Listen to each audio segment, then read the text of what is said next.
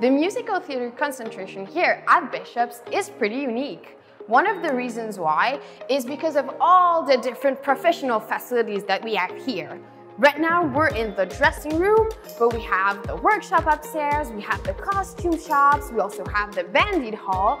This is Turner's studio. This is where we rehearsed the tap dance number for Godspell. We all got together outside of rehearsal times to perfect the number because we really wanted it to be like extra good. It was an absolutely amazing dance number. Like it brought down the house every single night. It was amazing. One of my favorite memories and first memories was the first performance many of us had done in a while, and there was just such a huge buzz in the room of energy, and everyone was so supportive and so excited to see others' works. This is the costume room, and I remember when I first came in here, I was absolutely blown away. There was stuff being made like right in here. There's like so much stuff up there from like past productions.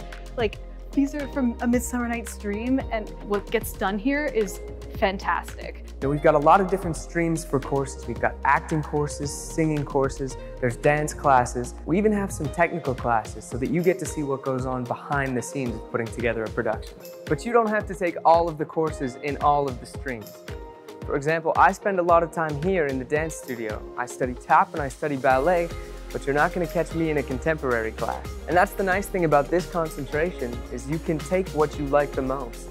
Peu importe ta langue maternelle, ton origine, ou même le programme dans lequel tu étudies, everyone's really welcome to sign up to the musical theater concentration. Esa soy yo.